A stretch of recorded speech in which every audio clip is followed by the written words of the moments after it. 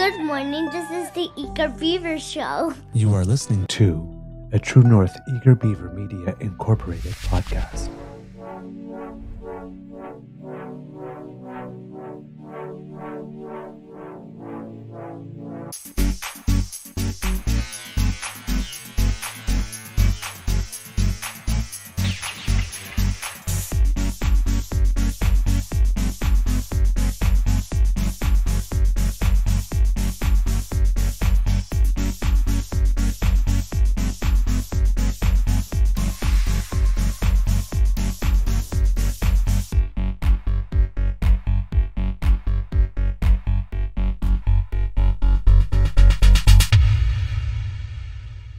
The True North Eager Beaver podcasts are proudly brought to you by our founding sponsors, the Misfit Mysteries from Corvid Moon Publishing, your source for science fiction, fantasy, and cozy mysteries featuring a broad diversity of characters, CanadianTarot.com, your uniquely Canadian online eclectic tarot community, and the Peppermaster, hot pepper sauces made from farm-fresh ingredients to thrill your taste buds and expand your mind.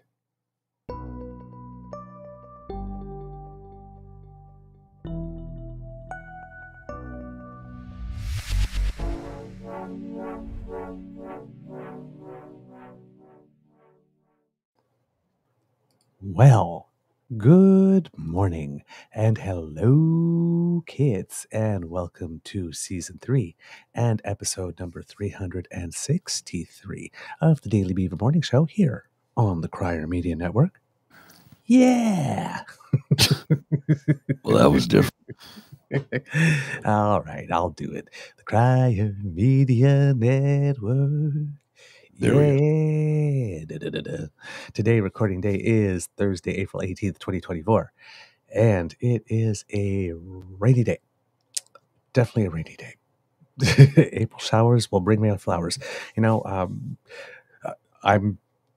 it's been pretty rainy the last week. And, normally that makes me, I don't really get any seasonal affective disorder or that type of thing. But every now and then you just want like some sun, and right now I'm actually quite okay with it given the water table. So it's just like, bring it on. Steady doses, no big flood drops or something like that, or cloud, just a little bit every day. And for those who remember, last fall I had planted some crocus bulbs on the front lawn, and then about 2 days later I saw like holes all over the place where squirrels, and I thought, damn, they're not going to have any more. Well, so far more than half have popped up so far, so hey, seems I did good. A big thank you goes to our podcast funding sponsors, the Peppermaster, the Misfit Mysteries from Corvid Moon Publishing, and CanadianTarot.com. As you can hear, with me as always is my good friend Mr. Grizzly. And sir, how's your mental health today? It's I think it's pretty good. Okay. I was at the memorial, the celebration. Yes. Well, we should tell people actually first, because they don't know. Recently, there's someone on the online community in Twitter went by the handle Scribbulatora on Shitter or Zitter or Twitter or whatever, or whatever he's calling it. Her real name was Catherine. She was a delightful soul, very, very well informed, cared a lot about politics. When we say democracy is something that you do, she was engaged. She was not, she did not believe it was a spectator sport. She believed in temperance. Our comments were always, had a tone that was, calm and not prone to fly off the handle or go into hyperbole. Just one of those accounts that's tempered. And when you could always rely on the quality and on the content. And even though Scribbulatora and I, or Catherine and I, had never met in person, there's a lot of what she has written over the years because Mm. the show we're closing our third year, but it was a blog for a while. There's a lot of what she has said that either influenced or found a way a bit or a piece or chunk in a lot that I've done throughout the years. So basically, I've stolen and have been inspired from her a lot. So yesterday, there was a gentleman named Bruce Fanjoy, and his name might be familiar to you because he is running in the Carleton electoral district to unseat Pierre Poilievre. He's been very visible and very active in terms of knocking on doors like for over a year now, maybe Mhm. close to 2, to start making the case. And I'm guessing that they did know each other and inspire each other. They did. And he held a sort of get together at a pub last night in order to honor her. And Mr. Grizzly, you went, so I will allow you to take it from there. Yeah, I was able to attend because it's literally just up the street from me. It's a bit of a walk, but not a big deal. It's it's a pub I've been to countless times over the last 30 years, 30 some odd years, I think, since it opened.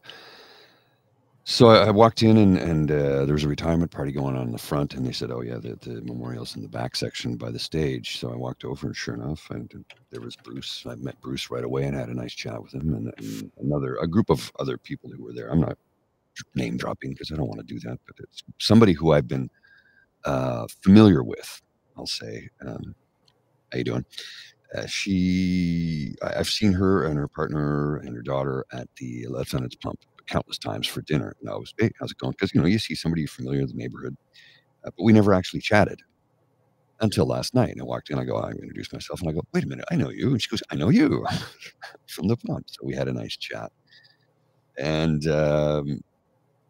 let's just say I had a chat with Bruce about coming on the show at some point, and he says, "Look, let me." I said, "No pressure, no rush. If you want to come in sometime, by all means, please do so. I understand you're very busy right now. I get it. We're not offended, not in the least. But the invitation is open." I extended the invitation Good. to James Good. as well, and had a chance to have a nice chat with James. I said, "And Oh, good. if you want to join us someday for a I like podcast, him. it'd be wonderful if you could join us sometime." He says, "I might do that." You know. Yeah. For those listening at home, again, James is handle at dread_Tory Yes. on Shitter. Again, sorry, Mr. Grizzly. So we had a lovely chat. There was some just wonderful people there who were really, saying how much they were influenced by Scribbulatura, myself included, talking about how one of the things I learned from reading her writing, and you helped me with this as well, was to curb my wanton desire to fly off the handle and drop expletives at people who are being arseholes. Try and come at them with a tempered, level-headed, communicative stance so that maybe you can get them to talk with you. She was really good at that. Me, less so. But I did work in construction for 29 years, so you have to understand old habits die hard, and when you're used to dealing with people who can be rather knuckle-dragging Neanderthalic, and I'm not saying that that's what the construction world is like. I'm not saying that. I worked in it.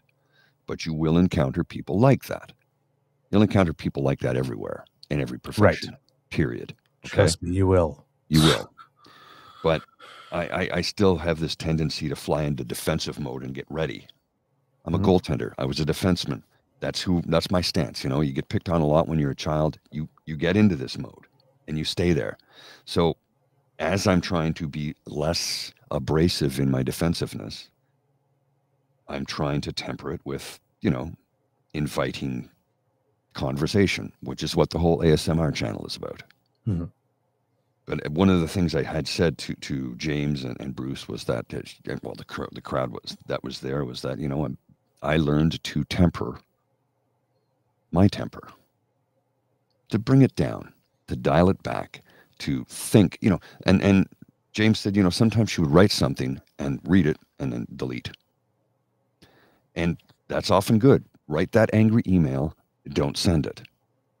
Read it, sit on it for a bit, think about it, and then come back and go, oh yeah, that was a lot of anger. Let's just dispense with the anger and come back at it with a level-headed thought process, which is not, like I said, it's not always easy to do, especially when you worked in an abrasive environment. And abrasive by the fact that when you work in construction sites, you're hearing, and I'm not even referring to the people, it's constant noise, constant hammering, constant nailing, drilling, the sound of skyjacks backing up constantly. It's just it's a chaotic environment, and it's a dangerous one. So you're always ready to go. So I'm trying to curb myself of that. My current line of work helps that greatly because I get to deal directly with wonderful people who want to be wonderful to me. I guess I went on a bit of a diatribe tangent there, but what I'm trying to say is Scribulator's writing has helped me tremendously. It's also taught me an awful lot about the political system in this country.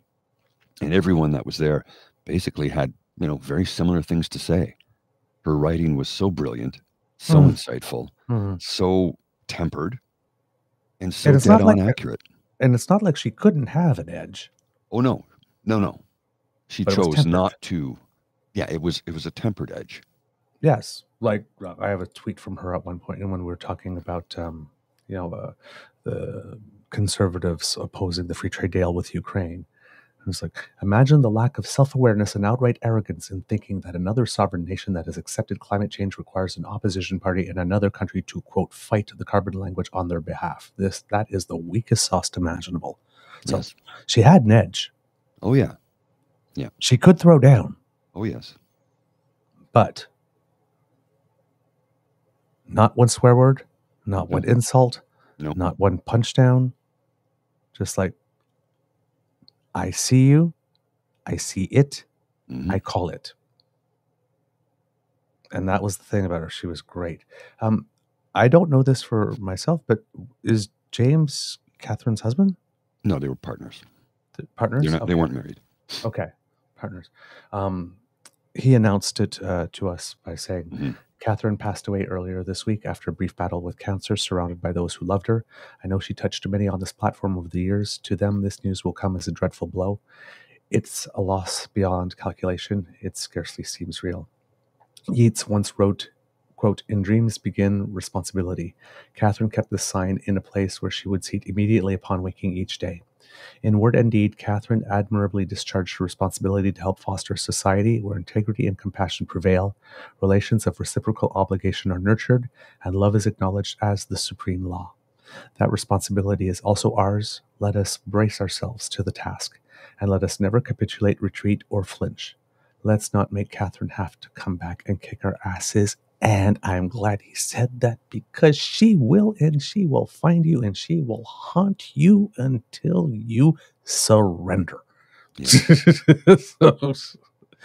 So if you're on Twitter, keep it cool. Yeah. All right. I've not always done that, and I can't say I'm always going to be cool-headed and level-headed in the future. There's a time and place to not be. And that's true. There is a time and place to not be.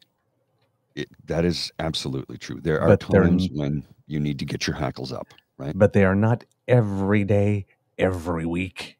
No. It's like they come up like this. I've had one in the last 2-3 years, and that was the day that guy stepped off his porch and said the F word at us. And it didn't end in UCK. Yes. Yes, it was not an invitation to a good time. Let's put it that way. No. So, no. So for and this is a beautiful thing here that's going on online. For some people that were there or people that were not there at some point yesterday, a lot of people were putting a tribute of a glass, and this one was my favorite because here's the Scribulatora and a little doggy treat for Molly, who was one of her loves, and because pets are family, and had crossed the Rainbow Bridge before she did. So hopefully Molly's having a wonderful time playing fetch or something, or getting some good scritches wherever they both are right now. Indeed. So thank you. And just to put a point on it, because James is her partner, James is equally that kind of an influence. So I thanked him I personally last night for his writing. I said I would how eloquent yeah he writes. yeah I would say that they were probably a match made on earth and in heaven. Agreed. So I could see Agreed. the connection of the minds there. These are two people that were probably not only in love with each other, but in love with each other's minds. I would think so. Yeah. Who are we to say? Well, I don't know. You just look at the I writing. don't know them well enough, but I can just tell. It's like you can't get two people who write like that have this calm disposition. Can't say that this is. I cannot imagine a reality in which that would not have been a mutual adoration society. Agreed. I just can't. So to put a point on that, when I first heard of her passing, and when I saw the tributes coming in, and my first thought was, "Oh no, no." But I mean, she had been battling cancer, and she was open about it. I didn't know. When I saw but when I saw the all the tributes, my might be a little selfish to think that, but one of my first thoughts was, "Wow," because online sometimes can seem impersonal.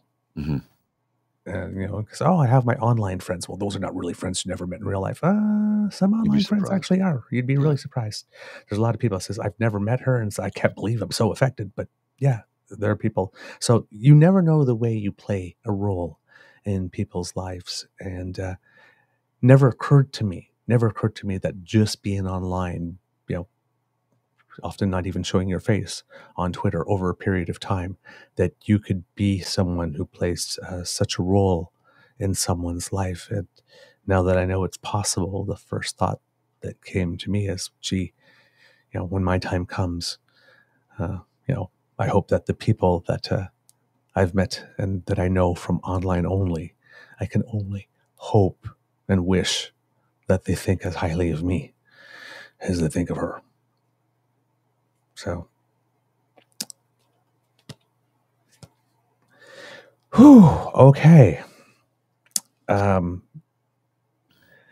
I can't even say not the start I think was going to get, because yes, I know we wanted to talk about that to open. So, but I'm actually a little verklempt. When verklempt, no, not so much, but sometimes when you get that energy right here in the sort of sternum solar plexus, that's sort of like you're vibrating a little bit when something means something to you, and got a little bit of that going on there. So that's, if you see me go a couple of times, that's me trying to get some of that energy out.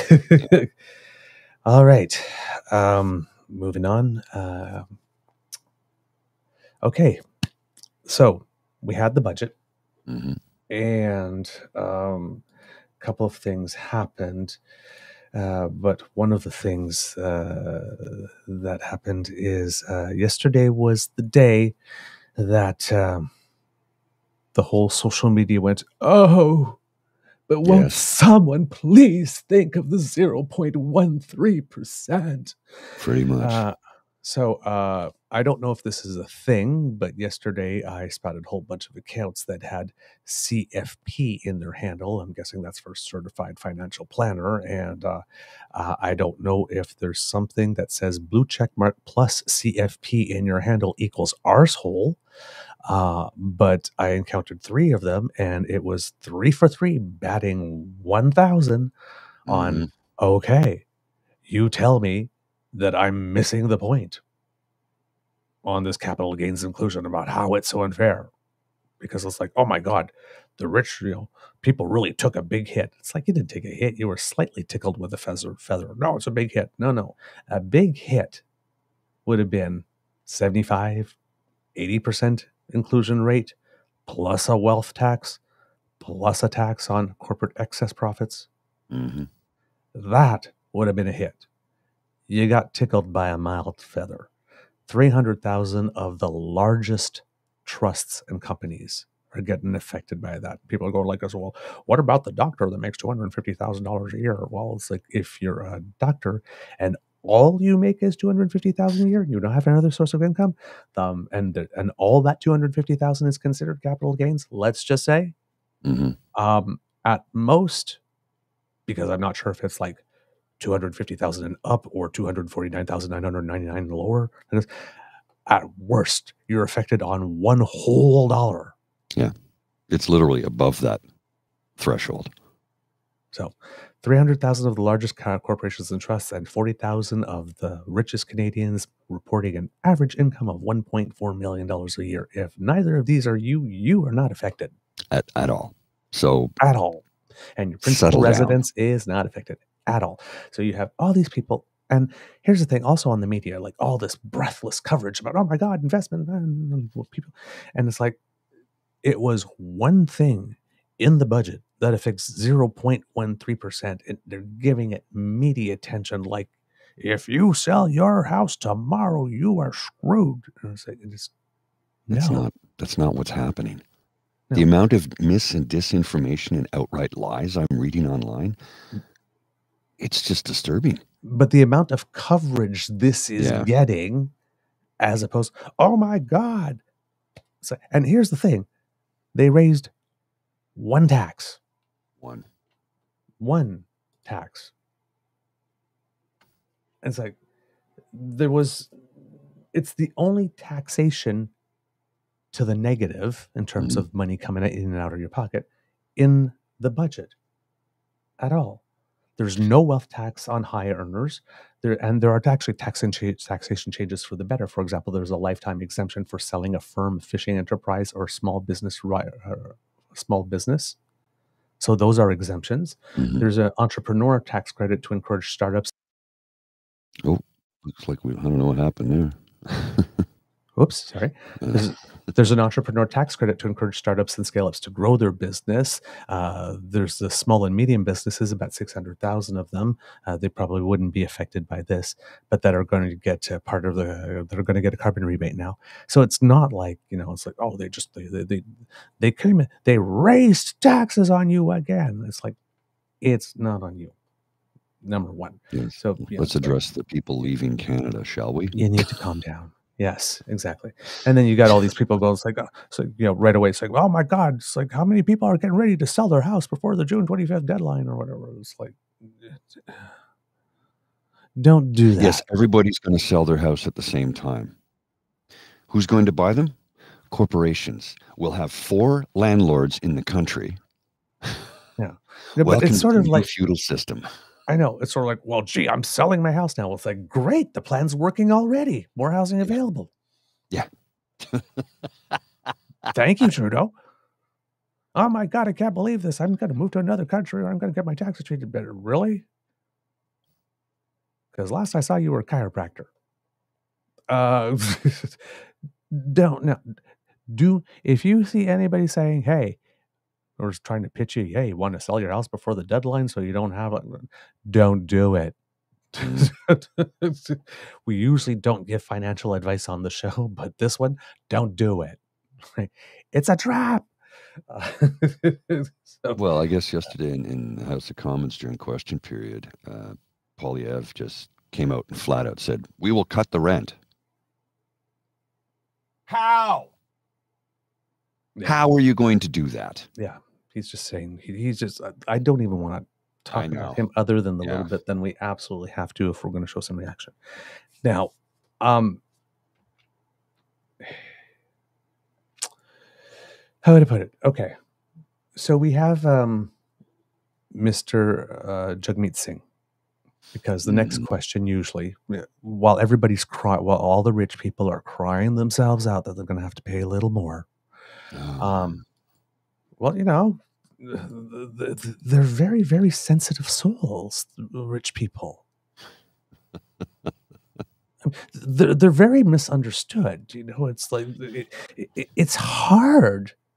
It's really hard having so much money and thinking about all the ways to make sure that even though you have too much, someone doesn't get a cent of it.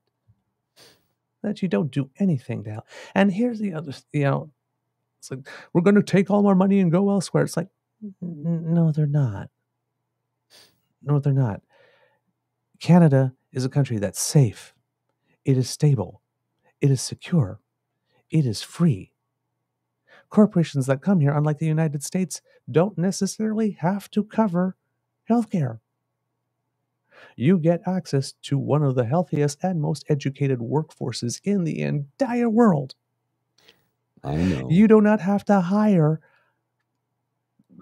tons of security to keep your thing, your plant or whatever, safe because someone from the community who is starving is going to come and try to burn it up. Like, you got a good thing here. You get a lot. I know American for your companies taxes. that open offices here. I'm like, why did they open their head office here? Because guess what? In Canada, we have health care, and the company doesn't have to pay for health insurance. Yes. If you want to bring people in from around the world to come to work, they're happy to come to Canada. Yeah. So it's like rich people, you get a lot for the taxes you avoid paying. Yeah. Yeah. Perhaps zip it. Yeah. Less greedy, more grateful. The greedy part is what got you a bigger inclusion. Kind of what I was saying. Because you weren't willing to do it on your own, we had to do it for ourselves. Oh, that's kind of what I was saying yesterday in my words of wisdom at the end of yesterday's show. A little heated, maybe a little less tempered, and not very polite, but effectively the same thing. You say zip it, I say shut your freaking pie hole. Like, really? You know how much money I paid in taxes last year? Yeah, triple what I earned. Shut up. Yeah. Take a tip from Mark Twain.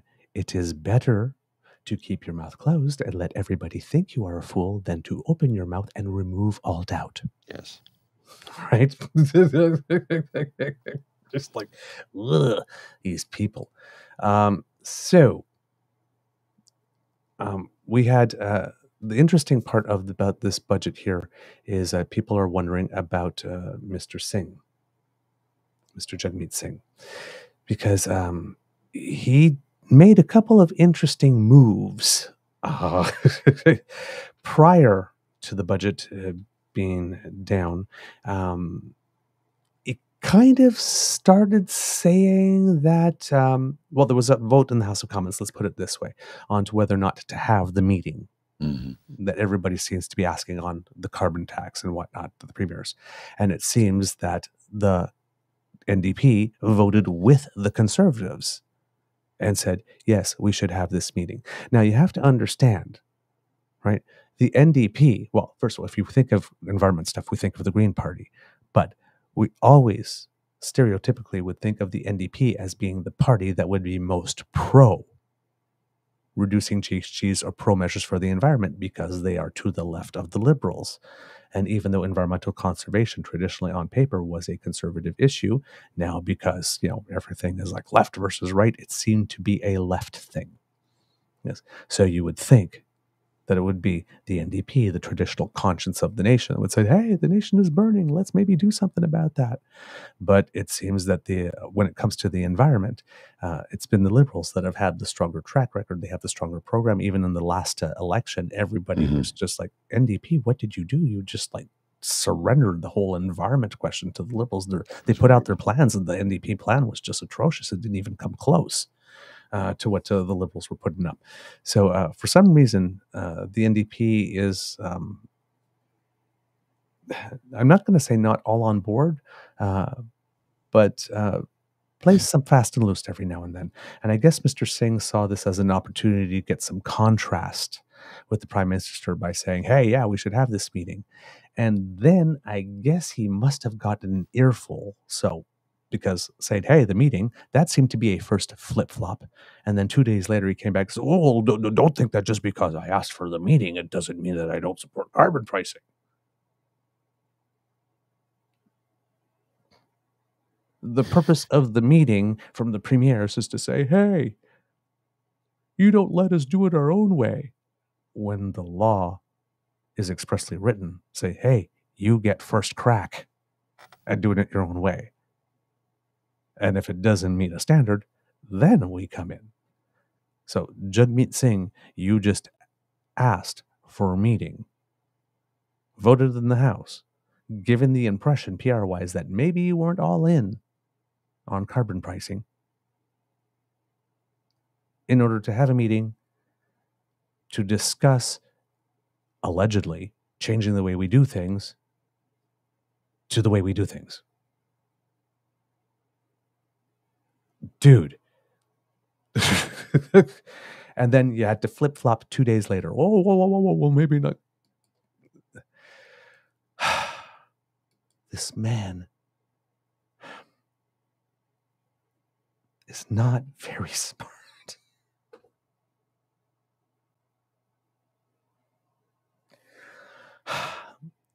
I know that you have to try and find some contrast, but my God, you have to pick your moments. You have to pick your moments, and this one wasn't it. This one definitely wasn't it. So Mr. Grizzly stepped away. So I'm trying to look for some video of his reaction so that I can play it for you. And so I'll have to wait for Mr. Grizzly to come back for that.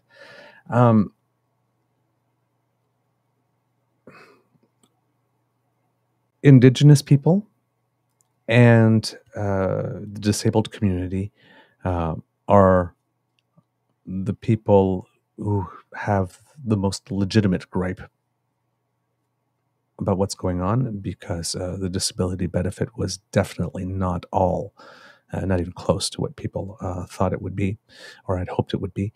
And especially with after all of that consultation and all of that delay, and we have to make sure we get it right and stuff, for that to come out, that was like wah, wah, wah, wah. And I do not know why the Liberals did that, because in one way it's almost like, oh, gee, why did you even bother then? If you're going to do, you were really going to half-ass it that way. And you can't even say half-ass. It's like 1/10 ass it, like you did. And then for the Indigenous community, and I had not noticed that when I listened to the budget speech, but even though the word Indigenous appears in the budget document over 400 times, it was not mentioned once in the budget speech. The word Indigenous nor reconciliation. And there was a big request from the Indigenous community with regard to having a sizable down payment put on the infrastructure deficit within in the Indigenous communities. And while there was a little bit for that, it was pretty much a trickle. So these are the two groups that I would have expected having the wall-to-wall, oh my God, isn't this terrible coverage? But yeah. No, instead we had people on Bloomberg saying, hey, I sold my corporation for $500 million. Oh my God. It's like, fuck off. just 500 million, eh? 500 million I sold my business for, and now I have to pay more. Fuck off. Yeah, again, like I said, you spent more and paid more in taxes than I earned last year by multitude. I really don't care. I worked hard for that. Yes, you worked hard for 500 million. Let's get realistic. Anybody who gets that rich, I'm sure you have put hard work in. But I have said to people who have said, well, you know what, this is going to cost me? And I go, oh, right. Do you equate hard work to earnings? Of course. I go, so why am I not a freaking billionaire? They shut up real quick when I hit them with that one. They're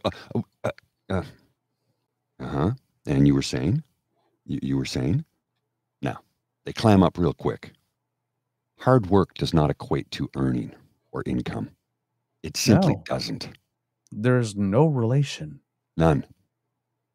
No relation. Zero. I mean, let's put it this way. If it went on hard work, baseball players would be being paid like teachers, and teachers would be being paid like baseball players. Exactly. Exactly. Like, firefighters would be billionaires. Right. Soldiers, police officers, first responders. You know how much more money they should be paid for what they do? You're going to tell me that isn't hard work? Yeah. And as well paid as doctors are? Yeah. Surgeons that save your life, give them a boost too.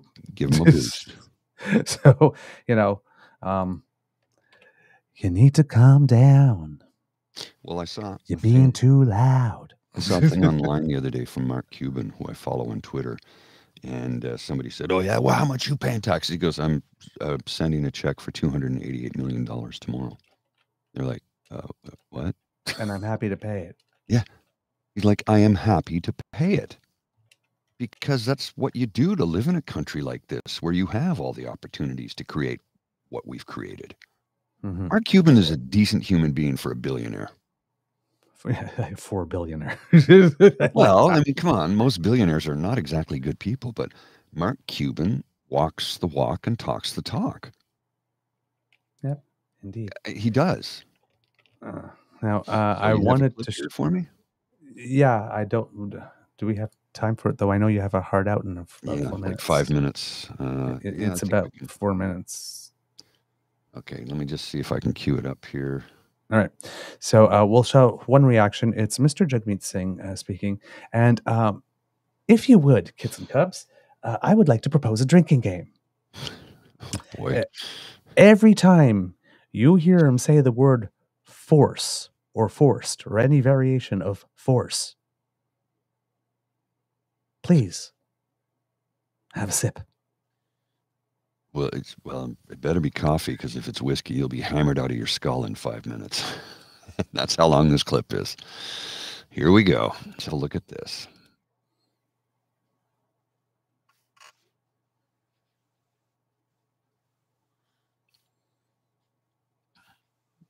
I do not see anything. Oh, sorry. Look at this. Look at Nothing this. happens. It helps if I turn it on. There we go. There we go. I got to turn it on. Give you a quick sec. You're all in position. Okay. There are some things in this budget that we fought for, that we spent time hearing from Canadians, and we forced this government to deliver. Whoop. Those include protections for renters. Renters live in constant fear that they're going to get rent evicted or kicked out of their homes because large corporate landlords want to buy those buildings and then evict them. We forced this government to put in place a renters protection fund, something that we've been calling for over a year. And that's going to help people stay in their homes and keep some of those affordable units affordable. We fought to force this government to bring in some relief for parents and kids, so that kids, when they go to school, can get a nutritious meal with a national school food program. That's going to give some relief to parents. It's going to take one thing off their plate, save them money.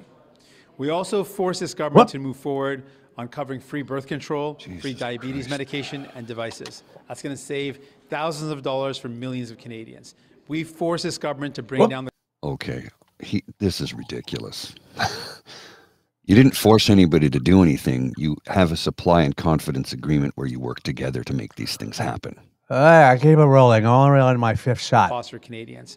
That's some relief in a time when Canadians are really feeling squeezed. We forced this government to deliver that. Let's be absolutely clear.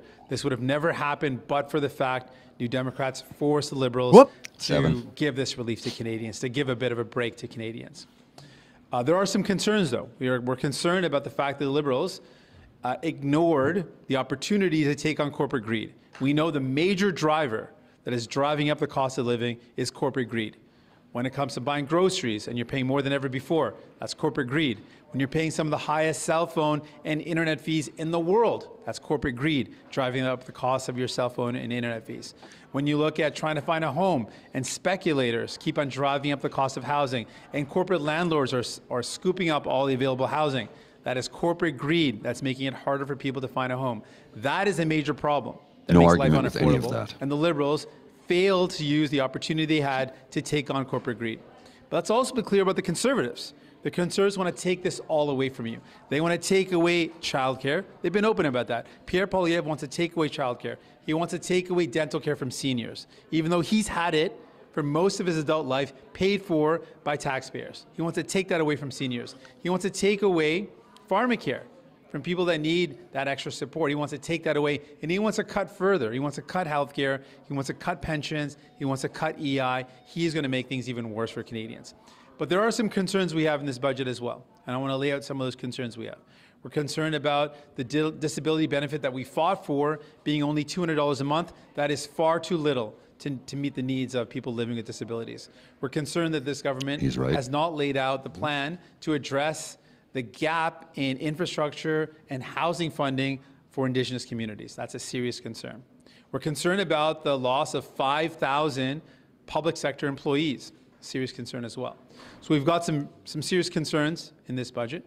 There's things that we fought for, and we're going to continue to use our power as we have throughout this minority government to fight for Canadians to make Ottawa. Okay, and that is NDP leader Jagmeet. So, one note on that, the NDP leader came up to give that scrum 8 minutes into the budget speech being read. Yeah, so he hasn't even read the whole damn thing yet. Well, they probably got and lock up and all that kind of stuff, and messages cut back and forth and whatever. But yeah, he didn't even have the respect to stay in the house at least maybe like 30 minutes or the speech whatnot. He was the first one out already. And speaking of out, I have to go right now. So we'll just wrap it up short and sweet. Thanks to everybody for joining today. I really got to get out of here. I'm going to be late, and I can't afford to be late. So we'll see you tomorrow. I'm going to cue the cock, and then we're going to get out of here. Sorry, I know I'm cutting it real short, but that's how it goes some days. See you later. You are listening to a True North Eager Beaver Media Incorporated podcast. The True North Eager Beaver podcasts are proudly brought to you by our founding sponsors, the Misfit Mysteries from Corvid Moon Publishing, your source for science fiction, fantasy, and cozy mysteries featuring a broad diversity of characters, CanadianTarot.com, their uniquely Canadian online eclectic tarot community, and the Peppermaster, hot pepper sauces made from farm-fresh ingredients to thrill your taste buds and expand your mind. We are grateful to the Crier Media Network for its support, Pete Jarvis for our artwork, and Paul Joseph Something for our opening and closing sequence music.